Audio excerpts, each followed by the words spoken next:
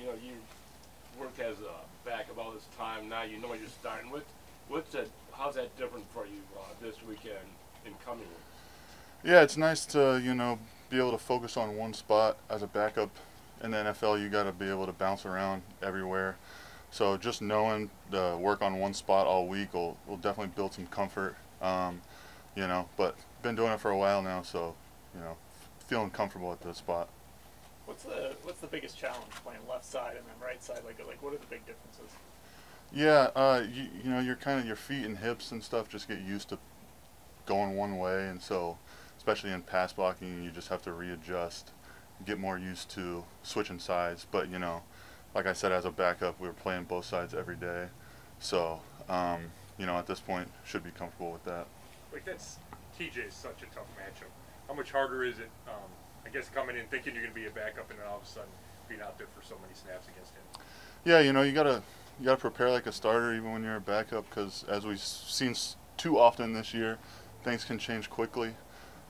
Especially when you're going against a top player like that, you got to go into the game preparing like a starter and thinking the very first play something could happen, like what happened with Jack, unfortunately. So you always got to be ready for a situation like that as a backup.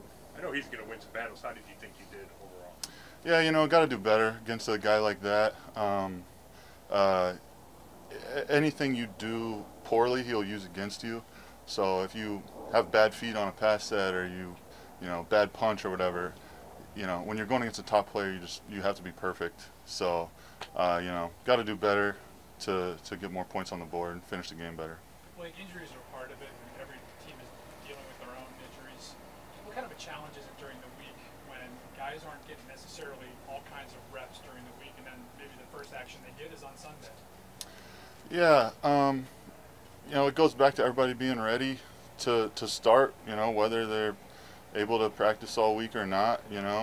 Every guy's a little different. These veteran guys, like JC, Jack, Joel, these guys have been playing for so long that, they still want to practice, obviously, but they know their bodies to know how much they need to do to get ready based on how they're feeling that week. So, for those guys, we trust them to be ready to go on game day, no matter how much they're able to get out there during the week. Since you mentioned those three, how nice is it for you to be able to lean on guys like that have that kind of experience? Yeah, I love this group for that reason. A lot of talent and a lot of experience, and they're all really good leaders at the same time.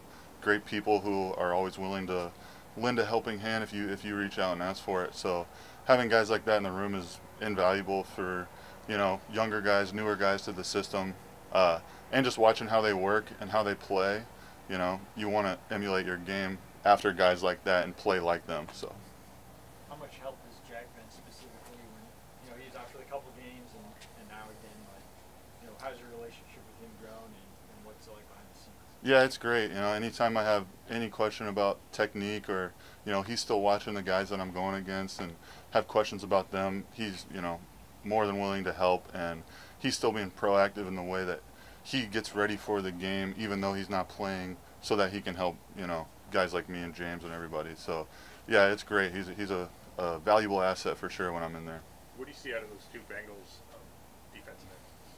Yeah, they're really talented. Their whole front is really talented. They all work really hard, relentless motor type of guys. They're all smart. They're all good with their hands. So we got a tough task. They do a good job in the run game. Their whole front does. So we got a tough task ahead of us this week for sure. When you talk about relentless, it seems like Hendrickson gets a lot of his sacks kind of on second and third effort. So as a tackle, what do you have to do maybe differently against him? Yeah, it's how we always want to play, but you just always have to finish. If you stop the first move, he's not going to stop. And not many ends in our league do stop. But against guys like that who are just keep finishing, keep throwing another move, you just have to be ready to keep doing the same and never stop, and just always assume that the quarterback still got the ball back there. And you talked about being ready no matter what, and when you have to get out there. But is there anything specifically that Coach Callahan helps harps on to get you guys cohesive for whoever needs to be plugged in? Yeah, I think it's just the reps in practice. The more reps you get next to a guy, the more comfortable you are with him. The more reps you get at one position, the more comfortable you are in those movements. So with Coach Callahan, I think a big focus is just like doing a few things really well and doing them often, and not trying to do too much, but basically just always harping on the fundamentals and trying to repeat those over and over again so you feel confident to go do them on a consistent basis. JC talked the other day about how he admires what you've been able to do because your role has turned into something that you couldn't necessarily envision, back in training camp. So I know you played tackle in college, but were you really just strictly guard, like all the way up until the season started? Like, did you have to get that muscle memory back? How did that all go? Yeah, it's different, bumping out. In training camp, I was mostly inside. A few days at tackle here and there when we had some injuries and stuff, but primarily inside. But at this point, it's been probably a month or 5 weeks now or something that I've been almost solely focused on tackle. So at this point, it's starting to feel like that's where I've been for a while, and I don't really have any excuses anymore to to not perform well. What did it give you, I don't know, confidence or comfort knowing that that was a position you used to play? Like, it wasn't that crazy of a transition because you had to lean on? Yeah, I imagine if you've never been out in the space that tackle presents, that it would be a lot more uncomfortable. But since I was, played there for 4 years in college, I've had that space before, and it wasn't a totally new adjustment, whereas it might be for someone who's always played inside. In the morning meeting today, how much time did Stefanski devote to the Beckham situation? We just went about our normal business today. We game plan, install, went right to Cincinnati. There wasn't really any differences in how we went about our Wednesday morning. You didn't address it at all? We just went right into Cincinnati. So.